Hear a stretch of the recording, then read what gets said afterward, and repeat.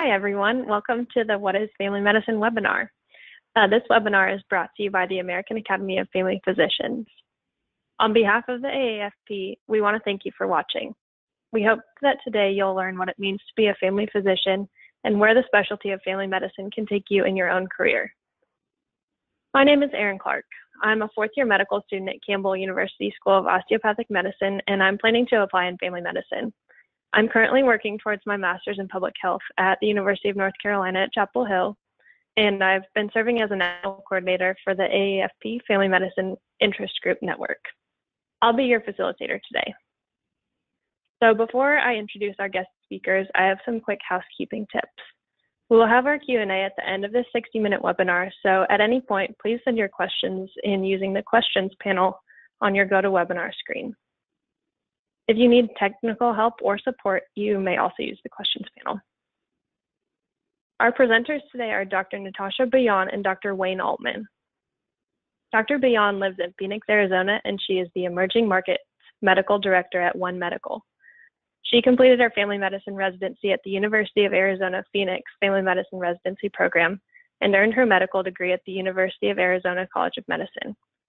Dr. Bhuyan's interests include adolescent medicine, LGBT care, pediatrics, and women's health. She is an active volunteer and an advocate for marginalized communities in her area. We're very grateful to have her with us today. Dr. Altman is the Jaharis Family Medicine Chair of Family Medicine at Tufts University School of Medicine in Boston, Massachusetts. He completed his residency training at the University of Massachusetts Family Medicine Residency after receiving his medical degree from the university's medical school. Regularly recognized in the media as one of the top doctors in Boston, Dr. Altman is passionate about nutrition, group visits, and preventive medicine. He is the co-founder of wellnesscampaign.org, which is a nonprofit that helps people make positive and lasting lifestyle changes to improve health. We are excited about everything he has to share with you today. Both of our presenters have incredible stories to share about family medicine, and they're thrilled to show medical students why family medicine is the specialty of opportunity. With that, I'll turn it over to you, Dr. Bhuyan, to get us started. Great. Thank you so much, Erin, and thanks everyone for joining us today. I'm so excited about our time together. Well, let me start by sharing one story on why I chose family medicine. It's just one out of a collection of a ton. Now, when I was younger, I actually wanted to be a journalist. And so I wrote for our college daily newspaper. I covered the science beat. And one time I interviewed a patient who had a heart transplant. And now the story was about his artificial heart. And you know what the patient told me? He told me his goal was to play poker without getting short of breath. And he credited his family doctor for recognizing that goal, for valuing that goal, and for helping him achieve that goal. Now, it's so interesting because family medicine to me, it's a lot of things. You know, now I get to work in this cutting edge, tech-based primary care organization called One Medical, which started in San Francisco. But family medicine, it's really about relationships. It's knowing patients and knowing their goals, like the patient who just wants to play poker. And I'm in a system where the delivery model and the technology and all of that, it ultimately helps support that doctor-patient relationship. And that's really what I love about family medicine. Next slide. Now, the thing that's so interesting is primary care is so important to the health of America. More than half of all office visits in America are to primary care physicians. Next slide. Now, when we look at who are primary care physicians, family medicine makes up about half of all of those primary care visits in the US, with internal medicine and pediatrics making up the rest. Now, as we kind of look a little bit deeper into the classic primary care specialties, let's dive into the differences. So who is it that sees infants, kids, adults, and has options for specialization? Well, that's med-peds. And the ones who see kids and specialize are pediatricians, while the ones who see adults and can specialize, well, they're internists. Now, family physicians like us, we're able to see kids, infants, adults, we can do women's health, procedures, specialize, and most of our graduates are practicing primary care. But here's the reality, guys. When we think about the different specialties, it's not as simple as saying adults plus kids plus procedures equals family medicine. What makes our specialty really unique, it's that patient-centered philosophy and that approach that's emphasized in family medicine. You know, I love to provide excellent care to people. When I was thinking about this week, it's really the relationships that are meaningful.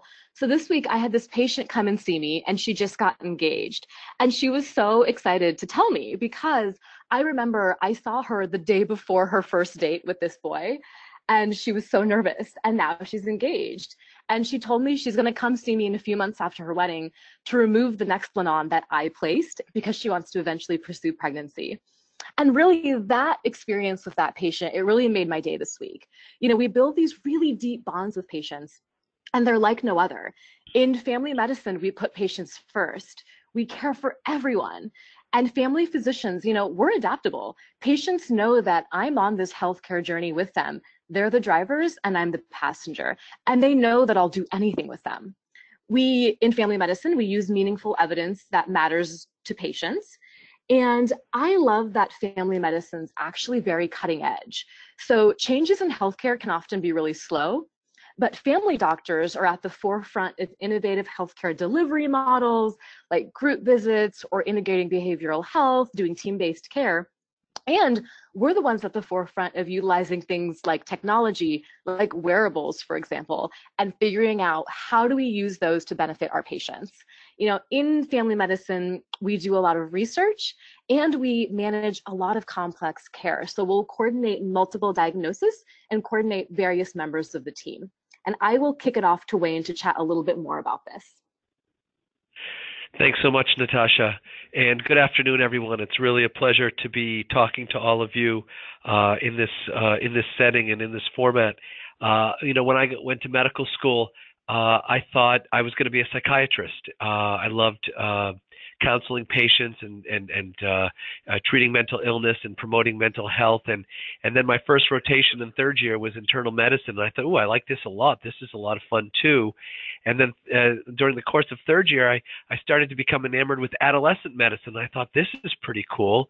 And then my last rotation of third year was family medicine, and I fell head over heels in love with family medicine because it really had all of the things that I enjoyed in those other things I listed, but more importantly, there's this culture of family medicine that I got to know in that 6-week experience at the end of my third year that I fell in love with. It's this culture where people are really patient-centered, people are outside the box. Your approach to helping a patient is to do whatever it takes to help that patient. It may or may not appear in a medical textbook or in an algorithm or on an evidence-based medicine resource, but you're kind of thinking, what can I do that will be most impactful to help a patient? And, you know, a few things have happened for me over the course. I've been out of residency for about 20 years now, and I've struggled with helping patients who are dealing with overweight and obesity and weight-related illnesses.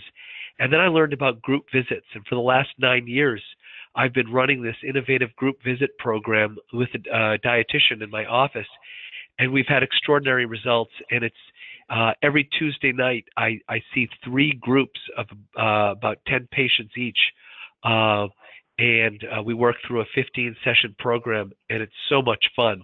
I often go an entire morning or an entire day without looking at my medical record because I have a medical scribe who's writing all the notes for me and kind of doing a lot of the scut work that needs to be done. And I go patient to patient all day long, doctoring, doing the things that I always wanted to do when I was in medical school. And I found myself doing a global health experience. There's a sister medical school in India with my medical school, Tufts, called Christian Medical College in Vellore, India. And I helped them develop one of the first departments of family medicine in India at this medical school. And the first chair of family medicine was an internist named Alka Ganesh. And the bylaws of the school said you had to have 5 years of experience in that department to be a chair of that department. But since the department never existed, they had to choose an internist to start the being chair of the department. Now there's a family doctor who's chairing the department. Anyways, I was sitting with Alka Ganesh talking with her, and she told me that she understands the culture of family medicine more than she's ever understood before working with family physicians. She said when she was in an internal medicine session, she was rooting for the disease.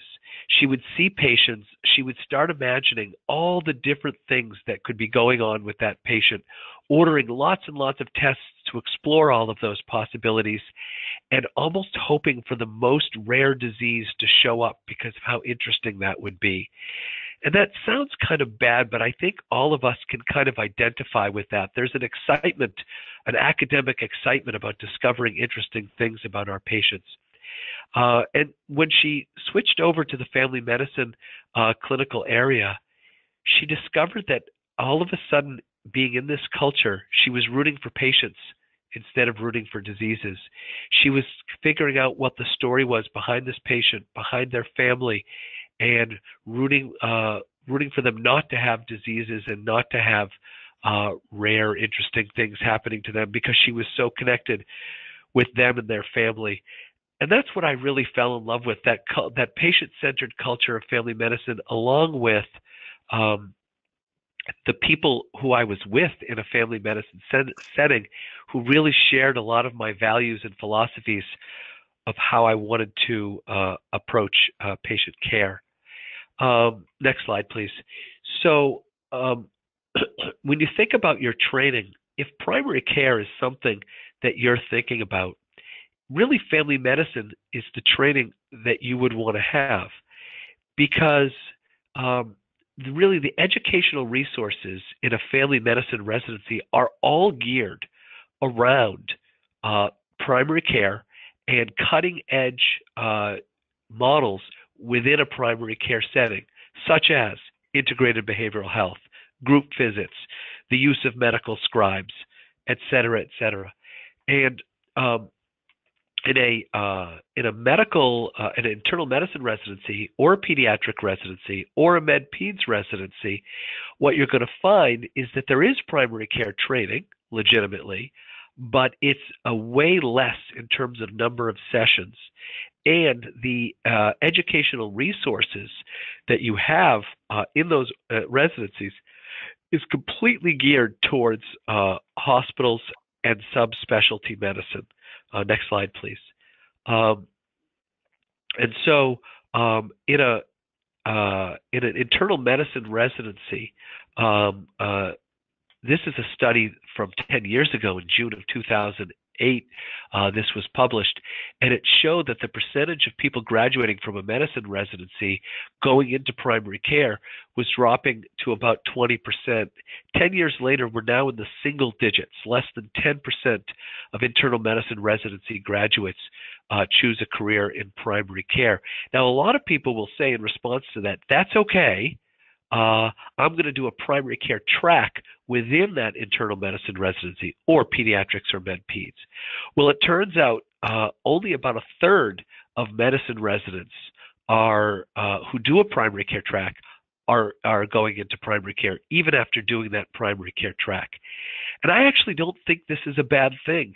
I think when you do a residency that's completely focused around hospital and subspecialty medicine, it makes sense that the vast majority of people do hospital medicine or subspecialty medicine.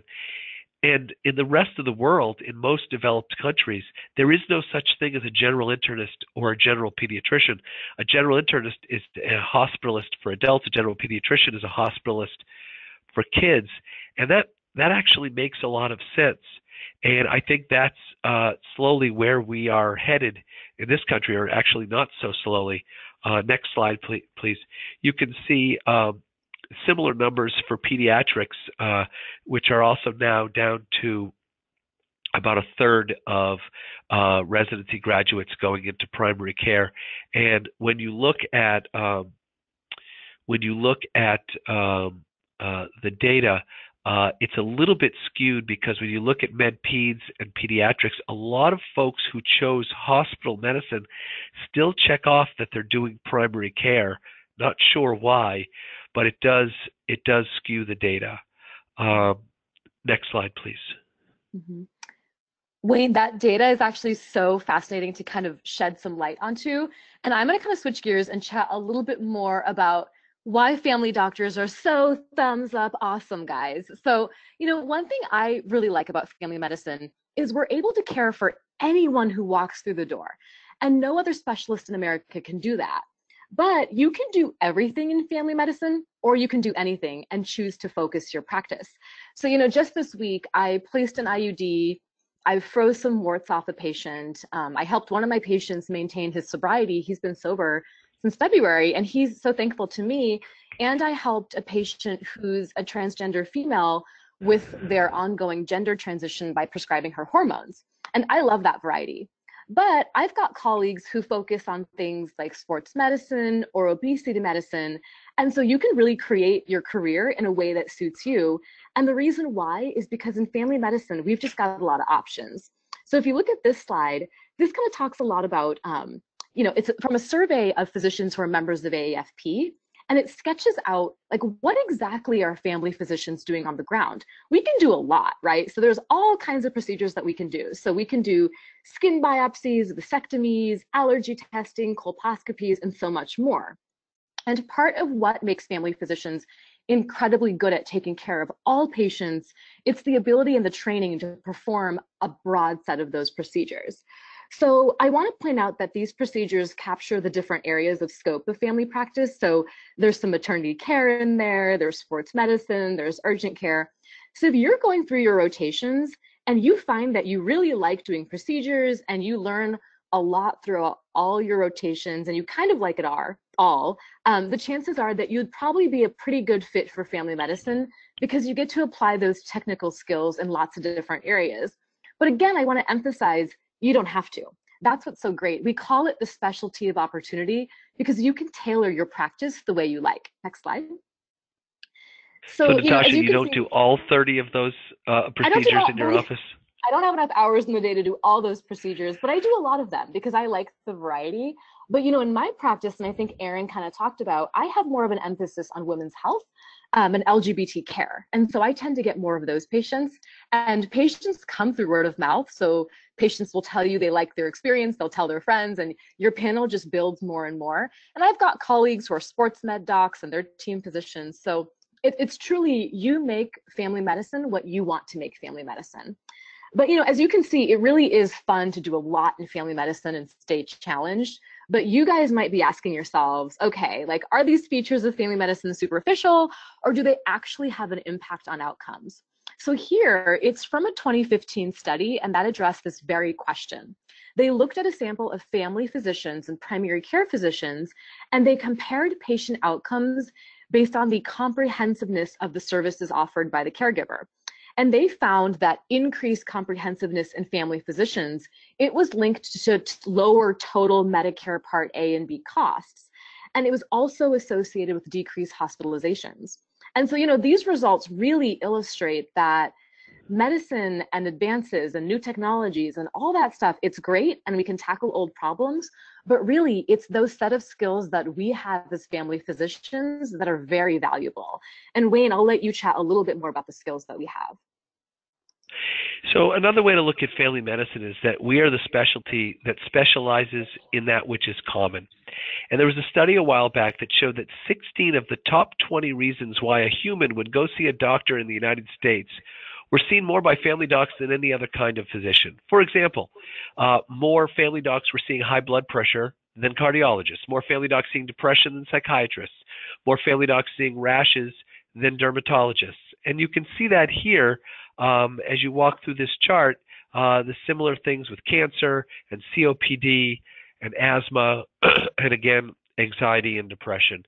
And what's interesting is we don't exclude patients from anything. So while we have a set of conditions that we see more commonly, there are no exclusions. I had a patient a few months ago who was struggling with low back pain that was not responding to traditional treatment. So I called up an orthopedist and I'd like you to see this patient. And he said, "Oh, I don't do low back pain."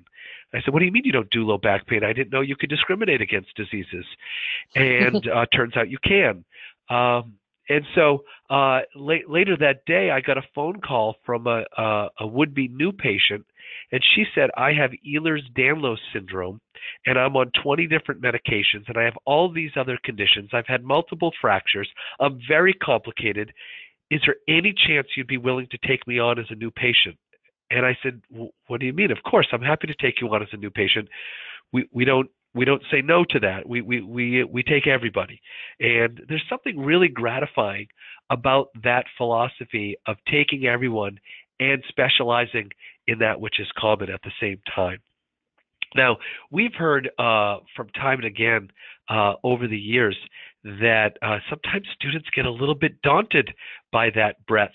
And I can totally understand why you would feel that way at this point in your training. I would challenge you to find a family medicine resident who still feels daunted by the breadth. Somehow, I think there's so much overlap in the healthcare and the diseases of adults and children and the elderly that what might seem so broad as a student feels just right as a family physician, especially because the treatment of any condition is really always in the context of that patient and that patient's family. So that leads me to another important topic in medicine. And we have so many warts on our current healthcare system. And one of the most shameful things about our current healthcare system is that we take care of marginalized patient populations so much worse than folks who have resources. And it's something I think most of us are pretty ashamed of and would like to have a part in improving in our healthcare system. Well, it turns out primary care and family medicine is a big part of the antidote of healthcare disparities and decreasing those healthcare disparities. You can see here some statistics, and on the next slide, you can see that if you are a person without health insurance, you are between 2 and 3 times more likely to not get diagnosed with your cancer until much later in the game, giving you a huge disadvantage in terms of your treatment for that cancer. But for every primary care doctor you inject into a particular community, you are dramatically decreasing these healthcare disparities. And I think it's really satisfying to be part of that solution. So on the next slide, these next set of slides are really interesting. Along these same lines, the red areas are health professional shortage areas in the United States of America.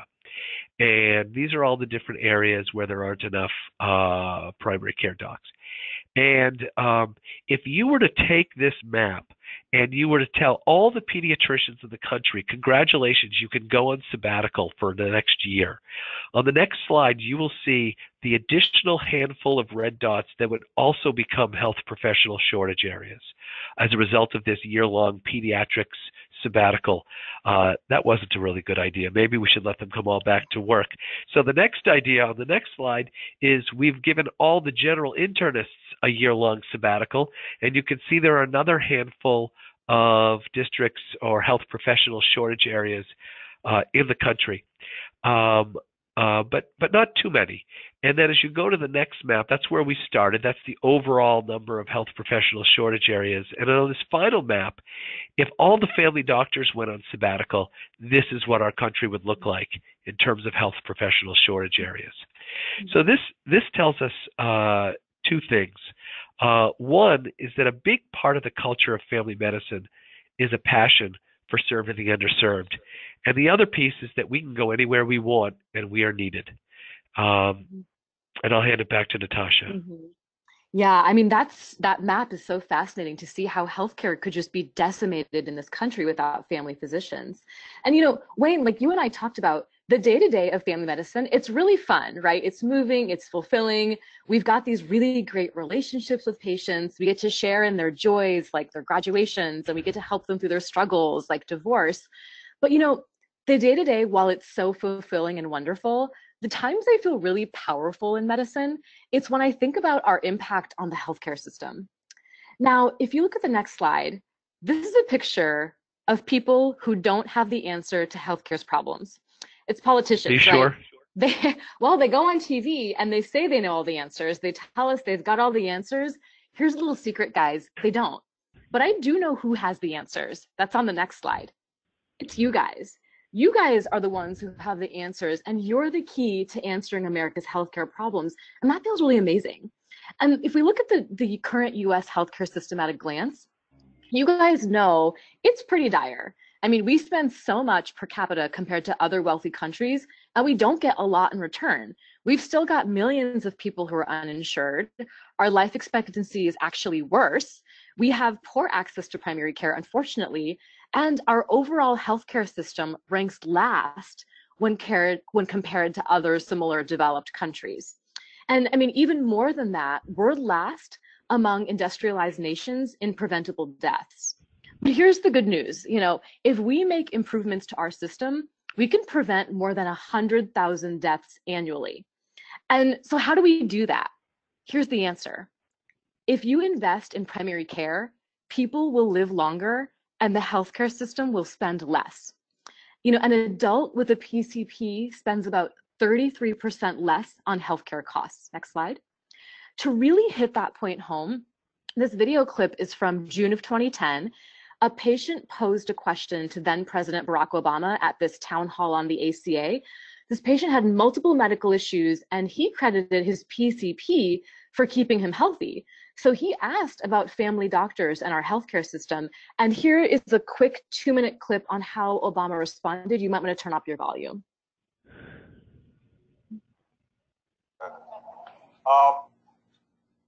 This issue of primary care physicians is absolutely critical.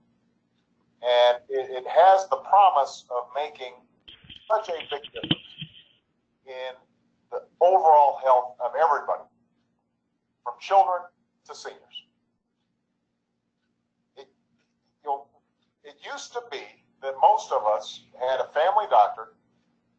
You would consult with that family doctor. They knew your history. They knew your family. They knew your children. They helped deliver babies. And as a consequence, what happened is that everybody got regular checkups and could anticipate a lot of the problems that are out there. Now, in these big medical systems, so often what happens is that you're shuttled around from specialist to specialist. Oftentimes, people don't have a primary care physician that they're comfortable with, so they don't get regular checkups. They don't get regular consultations. Preventable diseases end up being missed. And you don't have the kind of coordination that's necessary between all these different specialists, right? So you go to one doctor, they take a test, then you go to the hospital, they have you take the same test. A lot of errors occur because there's not communications between these various specialists, and it adds a lot of cost.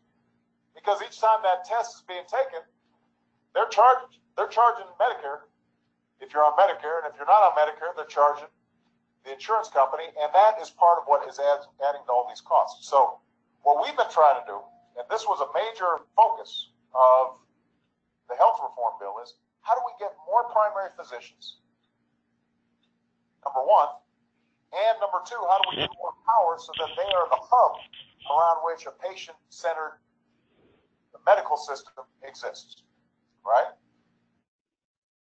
I love that clip because Obama is speaking to an ideal healthcare system. And that ideal healthcare system, it gives primary care physicians more power. But in addition, on the next slide, you'll see having a system of nearly one primary care physician for every subspecialist, that's been lauded as the ideal healthcare system by the US Department of Health and Human Services. So, that sort of system, it would get us to a model that we see in other developed countries that have better health outcomes like Canada, where, they have closer to a 50-50 ratio. For every primary care doc, you've got a specialist. And that's kind of what we're trying to work toward. But, what does that actually take to get it right? To get there, we need 49,300 more PCPs by 2035. But you guys, it's absolutely critical because we know, adults age 25 and older with a primary care physician as their own personal physician were 19% less likely to die over the course of 5 years, even when you control for age, gender, income, insurance, smoking, major medical conditions, and perceived health. I mean, that's you guys. So it means that you guys are less likely to die during medical school and residency if you had a PCP. I mean, now that really drives home how important the existence of primary care doctors and family physicians are. And now, if you guys need help finding a PCP, definitely email one of your faculty at your school, and you can get in touch with AAFP as well, and we are more than happy to get you connected. But you guys, fear not. On the next slide, you will see that there's some good news. There are a lot of people out there who are working to create a better system for both patients and doctors. And one of those groups is the American Academy of Family Physicians. We've got a lot of advocacy power. We're the largest single specialty. We've got lots, over 100,000 members. And our family physicians, because we're on the front line of communities, because we see patients every day, we've got patient stories to share and we've got voices to amplify. And the people in Congress, they listen to us. And now, on the next slide, we can play a little bit of Where's Waldo here and see if you can spot me in this photo. But there is a large initiative because we know we need more medical students going into family medicine to help solve some of the nation's healthcare problems. There's this initiative that aims to get 25% of medical students to choose family medicine by 2030. And so how are we going to do that? Well, we're working to change the healthcare system to make family medicine and reimbursements and healthcare delivery models more appealing to students like you. And now for me, one of the most critical changes I'm seeing in healthcare is the shift to more value-based reimbursement models rather than fee for service. Now, in traditional models, we pay doctors for doing things to patients rather than for doing things for patients. And now we're kind of shifting away and saying, we're going to pay doctors for just taking good care of patients. And so what's the trend that we're seeing? I mean, as a result, with these changes in healthcare, the trend has been in primary care, salaries are increasing year over year, while specialist salaries are mostly staying flat. And so you guys are really lucky because you're training at a time of great change and great potential. And Wayne will go a little bit more into that training. I love this slide. I see you front row, fourth from the right. Is that you? Yep. Where's Waldo? You won. Now, where can I get myself one of those great T-shirts that you're wearing, Natasha? I want one of those T-shirts. You know who has a lot of swag is the AAFP, so everyone should reach out to the AAFP if they want more and more swag. They've got all kind of family doc swag. Okay, I think I know some people there. Fantastic. So I think by virtue of you being on this webinar, I think many of you are interested in family medicine, and the AAFP, myself, Natasha, and certainly your faculty at your medical school are delighted to support you on this path. Many medical schools have a program during third and fourth year called Strolling Through the Match to kind of help you through that process and get you to residency. And in that process, many of you will ask us, what is family medicine residency like? What is that experience being in residency? And the family medicine residency is a very rigorous training that includes both inpatient and outpatient training. And so there are people who will leave a family medicine residency and then become a family medicine hospitalist and take care of adults and or children in the hospital. But the vast majority of people who complete a family medicine residency will take that kind of holistic cumulative training and translate it into a career in primary care.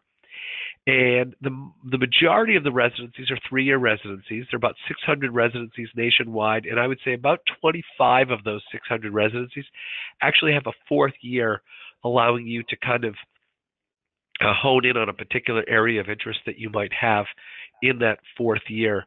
And all of them offer similar things, but each program offers something unique. And in a medicine or a pediatrics residency, you could identify the 2 or 3 or 4 top residencies in the country and say these are the elite residencies that are most difficult to get in.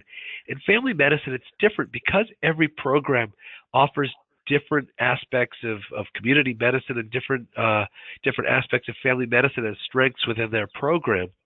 There aren't any consensus elite family medicine residencies. There are many residencies that would be elite for you, and your faculty will help you figure out which residencies those are.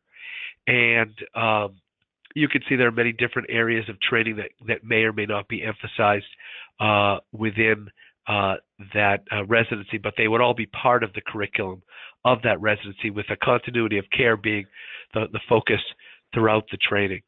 And so many people in family medicine will have a particular area of interest during their training. And there are a whole host of fellowships that people can do after a family medicine residency, from geriatrics to faculty development to adolescent medicine to maternal child health. Sports medicine is a very common one. And you can see a whole list of other areas that you either can get a former fellowship training in, or you can nicheify in these areas. Natasha was talking about some of the areas that she has developed a niche, and other family physician colleagues in her community know that she has expertise in that area and will send her patients in that regard. I have people all over the greater Boston area that will send me patients for our wellness group visits, and other preventive medicine areas. And so when you graduate residency, while many people will do those fellowships, most people do not do a fellowship. And within 3 years of medical school, you are out making money. We'll talk about how much money shortly, but making a good amount of money, and finally being on the positive side. Instead of paying money to schools, you're actually earning money. You might enjoy that when that finally comes. And there's so many different areas that you can be practicing. I mean, you can imagine office practices, but family doctors are practicing in hospitals and nursing homes and urgent care centers and community health centers and emergency departments and in global health situations all over the globe, and also involved in healthcare system leadership, which we desperately need. And coming back to what Natasha was talking about earlier, you can do whatever you want in family medicine. You can go wherever you want in the country. You can work as hard or not hard as you want. For example, in my practice, we have 7 family physicians, and not one of them is full-time. Every single one of them is part-time. We have one person who spends time doing addiction and Suboxone work outside of her practice. We have 2 of our providers who spend a couple days a week home with children. I spend a lot of time with research and academia as chair of family medicine at Tufts. We have another person who does a lot of work with health policy with our IPA, Independent Physician Association. We have another person who is one of the physician champions of our electronic health record for our entire hospital system. And we have another one who is a nationally known jazz musician and has a big concert tomorrow night if any of you are in Boston and want to attend. So everyone kind of gets to carve out whatever work life that they want and carve out whatever private time that they want as a family physician. So if you look at this, you can see, where do physicians work? I told you can go anywhere, but when this question was asked, I like to ask folks, where do you think you'll find the most family physicians? And what I hear from most people is, you'll see them in the suburbs and you'll see them in rural settings, mostly. But you're not going to see them in big cities where there are lots of specialists and hospitals. And half of that is true. You definitely will see family docs in rural settings and suburban settings. But if you take a look at the numbers, next slide, you'll see the majority of family docs are in big cities. And then as you fly through these slides, you'll see that the next is in medium cities, and then smaller cities, and then the suburbs and rural areas next. So it actually might surprise a lot of people. And again, the moral of the story is we are needed everywhere. You can go anywhere you want. And as you see on the next slide, specialists tend to be limited more where all the people are in bigger cities, where family docs are really found everywhere. All right, so I've learned something along the way. There are two kinds of people in this world. Next slide, please. People who care about money and people who admit that they care about money. And when I talk to medical students, a lot of medical students are do-gooders and want to make a difference in this world, a positive difference in the world. And thank goodness for that, because we desperately need it. And I happily join you as a self-proclaimed do-gooder. And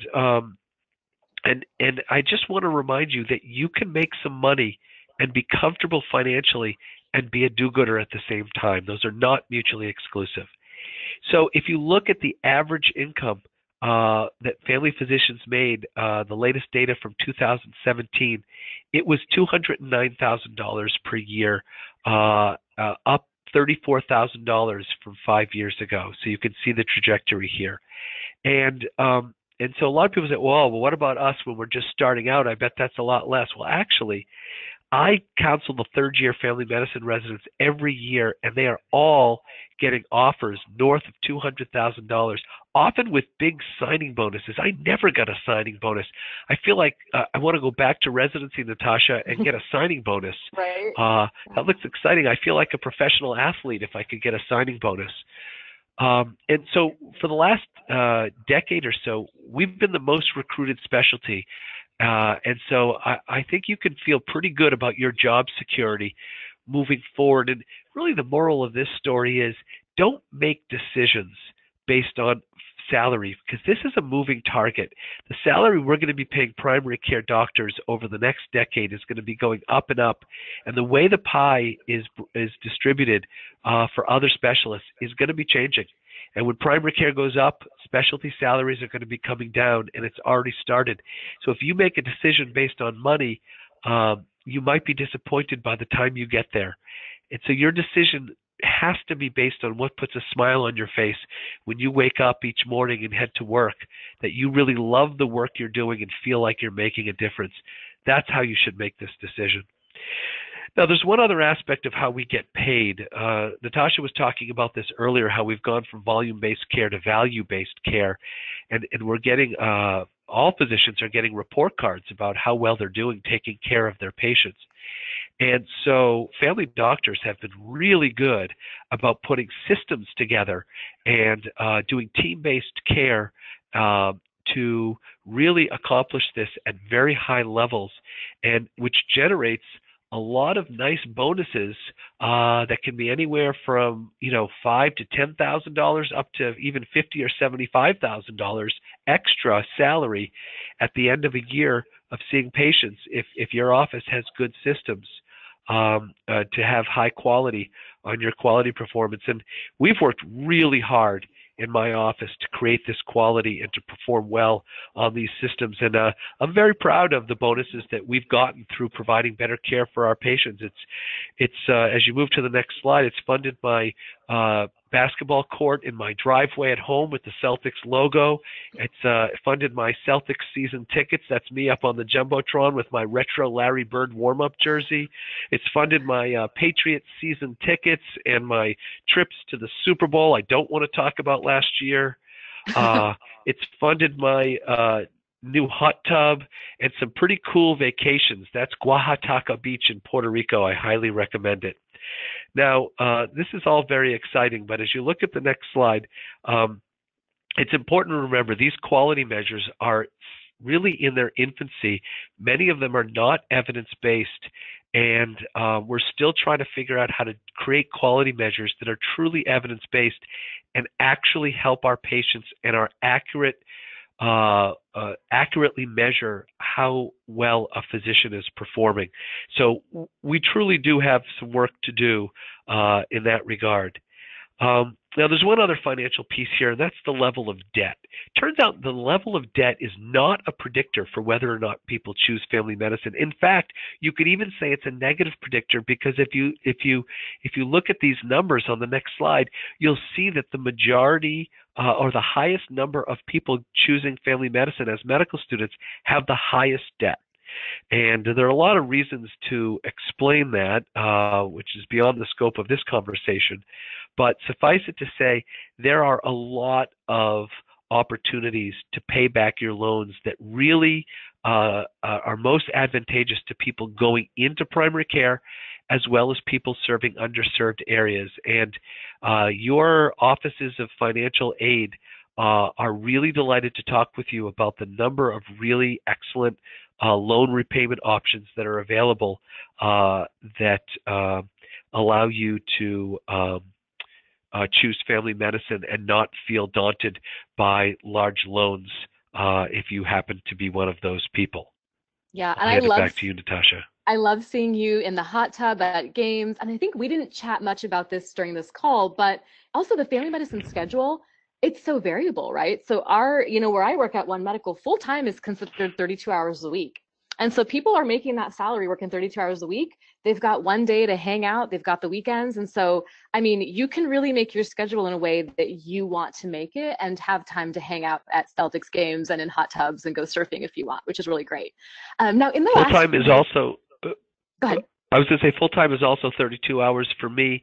And when I take call one in every 9 weeknights, I will take 1 or 2 phone calls from home. And that's what call consists of for me. And I believe in living large. Yeah, and Wayne, I hate to humble brag, but I don't even take call. We don't do call at. Oh my goodness. So no call for me, which is great. And I've got my weekends. So now you guys, in the last few minutes, before we get into questions, and if you want to go ahead and submit questions right now, you can via the chat function. So feel free to submit some questions. But I wanted to take a few minutes to actually talk about and highlight a few family physicians who are out there working so you can see all the diverse and fun ways to shape your own career. So here is Dr. Benjamin, and she was the Surgeon General appointed by Obama in 2009, and she made breastfeeding and healthy housing top priorities. In the next slide, we see Dr. Barb. He's the president of the American Medical Association, family doctor who's championed health system and Medicare reform. In this next slide, we've got Anita Ravi. Dr. Ravi actually founded the Purple Clinic in New York City for survivors of sex trafficking and sexual assault, and she completed a reproductive health fellowship with the CDC. We've got Dr. Swick, and he is the retired editor for the editor-in-chief of the American Family Physician, which many of you guys, you might read articles from, and he actually spent a decade as the tour physician for the National Symphony Orchestra. And we've also got Dr. Martinez Bianchi, and she's a leader in global health. She acts as a liaison to the World Health Organization. We've got Dr. Isabel Lowell, and Dr. Lowell founded the Gender Clinic at Emory, and they also founded QMed, providing virtual care for people who are transgender across the US, which is a pretty incredible platform. And you guys might recognize Dr. Brantley. Now, Dr. Brantley treated patients with Ebola when there was an outbreak in Liberia. And we got a lot of press, obviously, and he was named one of the Times Persons of the Year in 2014.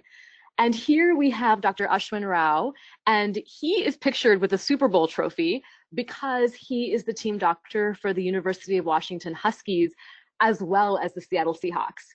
And on this next slide, you might see a familiar face. That's me. So, in addition to the leadership role that I have at One Medical, I do a lot of media. So I speak to print publications like Cosmo or Bustle or Teen Vogue.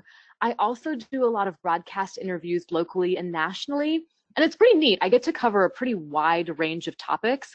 But what I love most about these interviews, besides like the minor celebrity, it's that I'm able to show the public that family doctors can handle a wide range of issues. You don't need a GI doctor to talk about GERD. I can handle that. You don't need to interview a neurologist to talk about migraines. Family docs can handle that. And really, anytime I'm approached by a reporter to speak on a medical topic, I always feel comfortable chatting about it. And that's a pretty amazing feeling for me. So I'm going to kick it over to Erin, and she is going to chat a little bit more about her experience with family medicine. Awesome. I'd like to thank Dr. Altman and Dr. Bhuyan for sharing their expertise and experiences with us today. You guys are awesome. I can totally say that. On behalf of the AAFP, we'd like to especially thank all of you for joining us. So basically, this picture is my cohort of AAFP Family Medicine Interest Group regional coordinators and national coordinators and some of our liaisons. So I'd like to talk about how family medicine has really just been the place for me as a first-year medical student, I knew I wanted to do family medicine just because I loved everything, and that was really set in stone for me when I did my third-year rotations. So I'm really excited about my future in family medicine. I'm currently in a master's in public health because I hope to eventually work in a residency program or do some sort of leadership with underserved populations and really help family physicians take care of the communities that they live in. So on behalf of the AAFP, we'd like to especially thank you for joining us.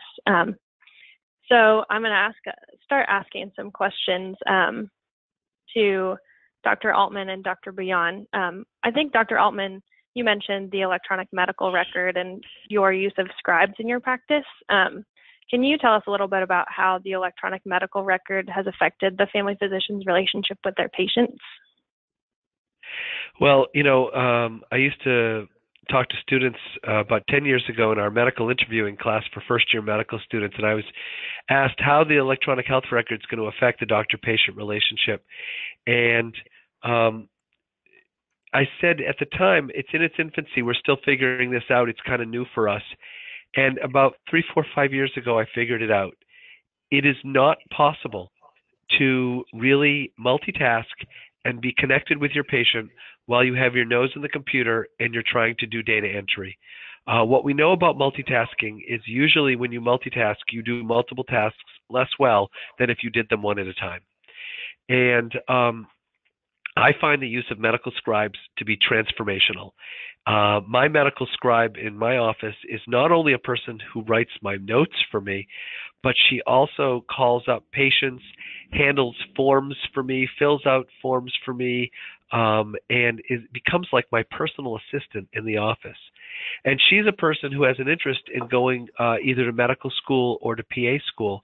So she'll be with me for a year or two, and then I'll write her a glowing letter of recommendation. I'll help mentor her along that path. She'll see many medical students in my office and get a lot of exposure to medical students and medical school and advice from them. And then she'll teach my next scribe after her how to deal with me, which is probably the most difficult aspect of being a medical scribe. And it is so gratifying. I honestly, I think it's transformational how we're going to be dealing with patients and looking them in the eye and having dialogues with them instead of our noses in the computer. Yeah, that's awesome. Thank you for sharing that experience. I guess kind of piggybacking on that question, where do you think nurse practitioners and PAs fit into family medicine? This is for either Dr. Altman or Dr. Bhuyan. Well, I'm happy to take this question. So it's really interesting because I actually work with nurse practitioners and physician's assistants at my practice. And now here's the thing, they have a different training and a different scope, but we all work together as part of the healthcare team. Now, guys, the thing is, like, we're kind of up to our eyeballs in patients here in America. Like, we don't have enough PCPs out there. And so we can use all the help that we can get. Like, we need nurse practitioners to be out there. We need family physicians to be out there. We need, internal med docs to be doing outpatient medicine. We need everyone. So the way I view NPs and PAs is, yeah, different training, different scope, and patients recognize that as well. So they recognize that they are different than family physicians, but we work on the same healthcare team. And I work really closely with a nurse practitioner, and she's just fantastic. And, sometimes when I'm out, she's covering my patients and, she's sending me pictures of rashes and asking questions, and I'm happy to help her. And I really appreciate the help that she brings to the team. And, really, I couldn't do it without her support. So I love working with NPs and PAs, and I think that they also play a critical role in primary care along with family physicians. Awesome. Yeah, that's a really great perspective to show us. Can either of you tell us a little bit about burnout in family medicine and what's being done to mitigate burnout among residents and young physicians? That's a really great question. The burnout numbers are quite frightening, actually. And I think it's really going to be incumbent upon all of you as medical students to really have a proactive plan, not to kind of say, well, that won't happen to me, but to kind of have a proactive plan about how to prevent that. And one aspect of that plan could be a career in family medicine. And so then you might ask, well, aren't there family doctors who are getting burnt out? And yes, there are. There are folks in every specialty who are experiencing burnout. I think a lot of docs in every specialty have not figured out that they don't have to do it all themselves, that they can work with physician assistants and nurse practitioners who take on a lot of the burden for you, that you can have medical scribes, that you don't have to take call, that there can be people in your office who do most of the paperwork and forms for you, and that you can spend most of your time doctoring, that you don't have to work full time, that you can have other hobbies or things that you do that are either part of medicine or outside of medicine. And ultimately, finding meaning in your work and feeling like you've made a difference in people's lives and in the lives of your community, at the end of the day, there's probably no better way to prophylax burnout than feeling like there's meaning in your work and that you're making a difference. Mm-hmm. And I'll add on to that. This is an issue. Promoting wellness is an issue across medicine, right? Everyone's got to tackle this.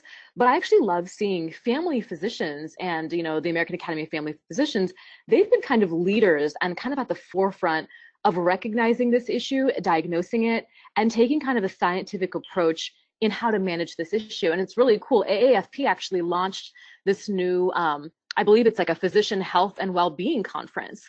And so they have, entire conferences dedicated just to physician health and well-being, because it's something we really value as a specialty. And I think actually in 2019, I think it's in Arizona, so I probably should attend, but it's great to know that we value that as a specialty, and it's something important to us, and we're on the forefront of finding ways to fix that. That's awesome. Yeah, I didn't know about that conference. I'm definitely going to check it out and would love any excuse to go to Arizona. So this is a little bit more nitty-gritty details of practice, but it's a really important thing to think about. So we have a question about what type of liability do family physicians have? Like, do you worry about malpractice insurance and things like that? And how do you arrange for those liabilities? Not only do I not worry about malpractice insurance, because my practice just takes care of that for me, and it's really not that expensive actually, but I don't worry about malpractice, because the biggest preventer of a malpractice lawsuit is your relationship with the patient. Mm-hmm. And my focus every day with every patient are my relationships. And patients don't sue on bad outcomes, they sue more on bad relationships. Mm-hmm. And so, knock wood, after 21 years, I have not been sued, and so I really don't think about malpractice at all. Yeah, such an interesting question. I've got to ditto everything that Wayne said. It's one of those things that things go wrong in medicine, correct? Like things might go wrong, and medicine's complex, and we just know that if we have that relationship with our patients, they're not coming after us. Like they just want to know that they're in good hands and we're going to continue to take care of them. And that's all. And I know plenty of family doctors who've gone their entire career and they've never worried about it, because it just hasn't been a huge issue, because we have a relationship with patients. We can call them up, and we've got relationships with their families, right? So if something happens and even a patient, passes away, we know that patient's wife, and we've already got a relationship with that patient's wife. And that's one of the beauties of family medicine. Yeah, that's awesome. And I think that's a really good perspective to have, just some good reassurance that it's not something we really have to worry about very much in family medicine. I think we have time for one last question. What would be your one piece of advice for medical students interested in family medicine? I would say I can kind of speak to this really quickly. My biggest piece of advice is get exposure to lots of different family physician settings. Because if you've seen one family doctor, you've seen one family doctor. People practice in such different ways. So if you have one experience, I don't think that's enough. So I would say, shadow lots of different doctors in different settings in sports medicine. I mean, there's like cruise ship doctors, there's all urgent care, there's all kinds of things we do. So try to get a pretty diverse exposure to know what all the options are. Awesome. That's great advice. I definitely second that. So I'd like to thank Dr. Altman and Dr. Bhuyan again for sharing everything with us this afternoon. We've really, really appreciated hearing from you. So we'd like to thank all of you for joining us. And if you're watching this live, you can expect to see a recorded version on the AAFP website very soon, along with additional resources about family medicine and how to choose a specialty. So you might not know that the AAFP represents more than 134,000 family physicians, residents, and students. And it's actually exactly 34,300 medical students all across the US. So as a medical student, your free membership with the AAFP allows you to access all of our resources so you can study like a family doctor with board review questions. I used these during my third year clerkships. And read up on dozens of clinical topics in our peer-reviewed journal, The American Family Physician. So if you're a medical student and not already a member, be sure to join because it's free. Lastly, for those of you tuning in live, we'll hope you take a quick 2-minute survey that'll pop up after this event. But if you don't have time to take the survey now, it'll also be sent to the email address that you used to register for the event. So please let us know how else we can help you thrive in medical school and plan your future in family medicine. We thank you so much again for joining us. Have a great rest of your afternoon. Thanks, guys.